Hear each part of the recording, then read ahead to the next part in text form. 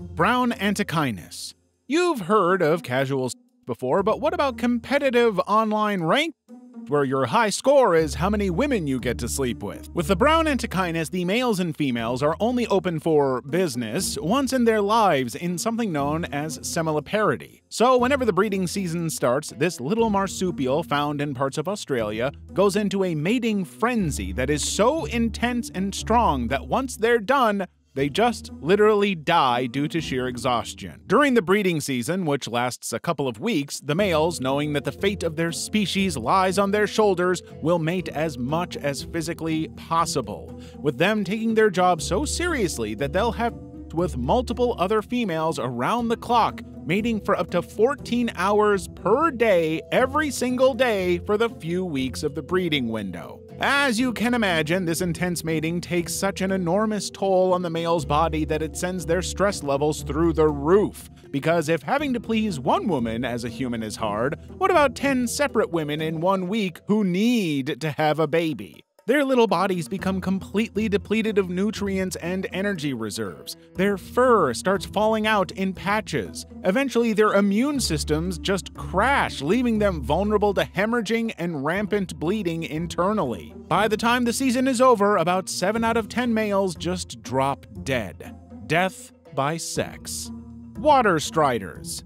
Now, unknown to many, but the male water strider is quite possibly the biggest asshole in nature, to the point where they have had to literally evolve defenses against other male striders. So instead of the male evolving a better personality or just being a better guy, the horny male evolved ways to bypass the female's defenses. When the mating season arrives, a male water strider will spot a female and relentlessly pursue her, tapping her with his long legs and even shoving other males out of the way. If the female isn't interested or tries to escape, the male will latch onto her back, essentially holding her captive. The male will then begin shoving his tremendous genitalia into the back of the female's body repeatedly. The female will do everything she can to dislodge him, including swimming in frantic circles. Now at this point, the male decided that he deserves to get laid, as why not? He's a charming young water strider who needs some action, and the woman is just being stubborn. So he's willing to play literal Russian roulette in the hopes of getting some action. If the male sees that she isn't cooperating, he'll start tapping on the water to break the surface tension, alerting the fish in the water of their presence. So now the female has a choice to let him win or die.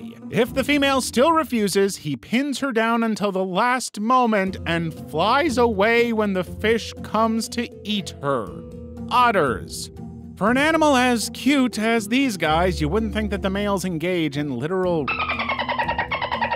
and bestiality of other animals. During mating season, male sea otters form a raft by holding hands and floating together in the water. When a fertile female swims by, the males try to herd and corral her into joining their raft. The male who successfully keeps the female in the raft gets to mate with her. If they were humans, they'd probably say things along the lines of, "Hey baby, stay a while and join our party raft. Don't be shy, we promise we're all gentle otters." But that's an ideal situation. Understandably, female otters have standards for mates, and may choose to reject the otter who has the sense to kidnap her. And like any male in the wild, otters do not like rejection, and will basically throw a tantrum and wonder why they aren't good enough for the woman. But instead of going back to the gym and coming with flowers on the next date, male sea otters will kidnap and hold females in their rafts for weeks, constantly attempting to mate even when the female is not receptive. If he doesn't get his way, they start holding the females down in the water and biting on her face and nose until she complies. And if she doesn't, he'll hold her down until she dies. Even then,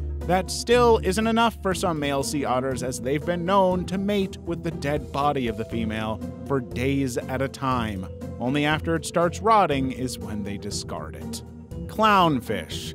If we were all reincarnated as clownfish after our favorite movie Finding Nemo, first of all, we'd all be born as males, as clownfish are sequential hermaphrodites, meaning they can change sex during their lifetime. Now, we'd be born in hundreds, and we'd have to fight each other off and compete until one male became the most dominant fish in the shoal. So let's say you become this dominant alpha male. In any other animal species, you'd have the chance to sleep with all the females in the group.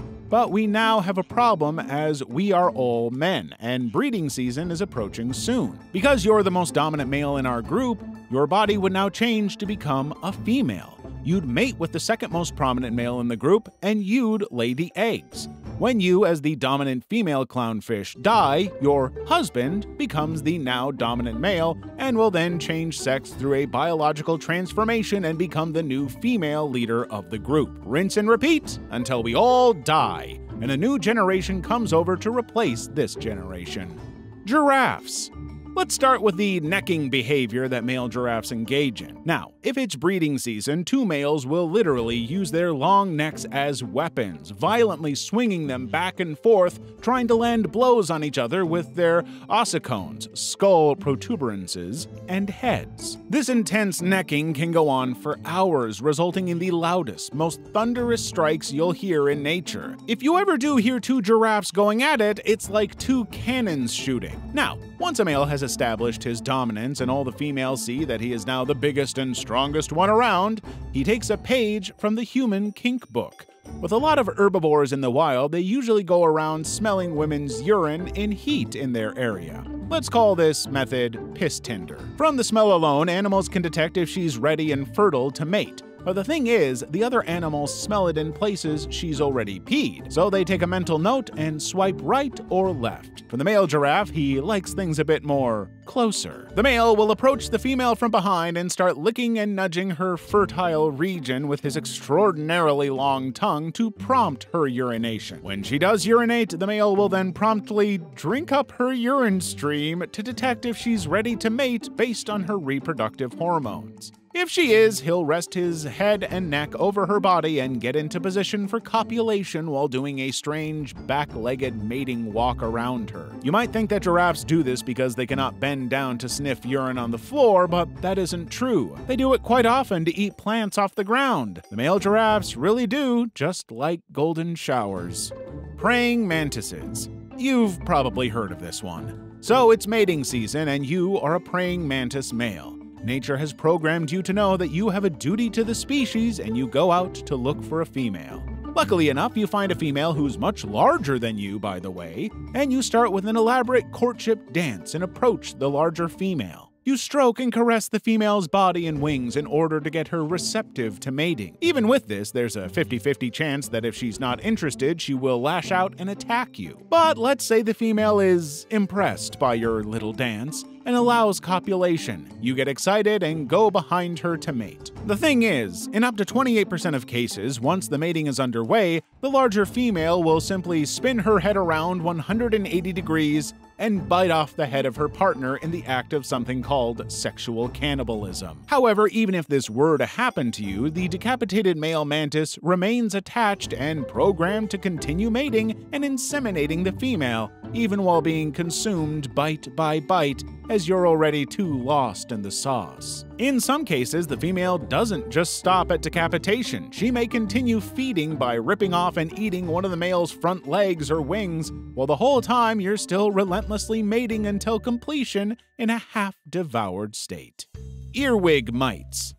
Let's try to visualize their mating scenario. So, a guy and gal go home together after a hot date night. Instead of the usual mating, the dude just injects his seed directly into her body cavity like some sort of biological syringe. Not only that, but his swimmers then go rogue and start migrating all through her body's inner systems and tissues. Her whole form basically becoming one giant organic womb for thousands of children. But instead of the normal way children are born, they begin to violently burst out of the mother's body. This is what happens during mating, when the male pierces the female's body with a huge syringe-like structure that makes up around 1/3 of his total body length. He then injects a giant sperm packet directly into her body cavity, completely bypassing her uterus. Now, instead of going where it usually does in other animals, the sperm migrates and spreads throughout the female's body, traveling in the fluid between her organs and tissues.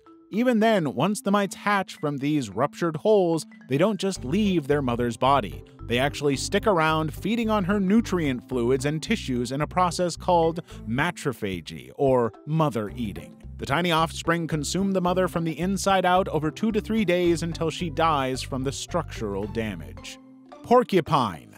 As usual, it starts with the males engaging in intense fights and battles over available females during the breeding season. Using their quills and teeth, the males will attack each other viciously, with most of the males dying before ever giving up a chance to mate with the female, just standing there and seeing another porcupine die. Once the bloody and bruised male has won over a female, he covers his prize in urine, showing other males that he has fair game to her. When they finally attempt to mate, the female assumes a frozen stance on the ground. The male then has to do the porcupine dance. He prances, circles, and even sometimes flips over the female repeatedly before positioning himself for copulation from the rear. Now, if you've ever seen a porcupine, you know that these guys are covered in a ball of extremely painful quills. The male, who has literally fought to the death for her, has to achieve penetration. The male essentially has to force his way through the dense layer of sharp quills covering the female's backside. The whole time, the male has to hope that nothing is around to scare the female, as even the slightest scare will make all the quills pierce his soft stomach. Once mated, the pair are left stuck together, quill to quill, for up to an hour or more due to the barbed nature of the quills.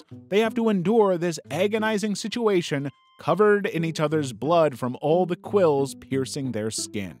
Flatworms, planarians. If humans were like flatworms, a normal breeding season would include a group of guys with the ability to change sexes when they wanted, as they are hermaphrodites. Now, if two of them were to mate, they'd try to inseminate each other at the same time. We'd line the lineup together with the heads pointing in opposite directions. Once joined, they'd twist their bodies in a behavior called penis fencing, or just penis jousting, which really does sound what it's like. So basically, two guys, penises in hand, would have to use these penis-like structures to quite literally fence, duel, and joust against each other. The goal is to stab or inject sperm into the other worm's body cavity for internal fertilization. The loser now has to become the female, carry the eggs of the other male, and lay his eggs. After all this, they produce a thick, gel-like secretion that is injected into their partner to seal up the genital pore, essentially corking the other worm to prevent any other males from fertilizing them later. Anglerfish. Just like some other animals, female anglerfish can grow over 60 times larger than the dwarf males of the same species. For some weird evolutionary reason, the tiny males are born without the ability to eat or feed themselves. When one of these miniature beta male anglers finds a female, he's drawn in by her glowing lure like a moth to a flame. But instead of just mating, the male bites down on the female's body and releases enzymes that basically fuse them together permanently. From that point on, the male becomes nothing more than a hunk of functioning testes, providing a constant supply of fresh sperm for the female, a permanently fused mobile sperm bank at the point, basically. His body is essentially digested and integrated right into her tissue and bloodstream. Some anglerfish females will have multiple dwarf male husbands fused all over their bodies in this parasitic way. Others have one main sperm-providing male, with the smaller ones fighting savagely to try and replace him if he's removed. The fused males can become so intertwined with the female that their bodies and biological systems become controlled by her hormone signals. They literally lose all autonomy and exist solely as mobile sperm banks to inseminate the female over and over. Once their use as sperm banks is over, they are quickly replaced by another pair of balls that soon attach to the female anglerfish. Unless you're another mobile sperm bank to YouTube, join our Discord link for more bizarre mating rituals.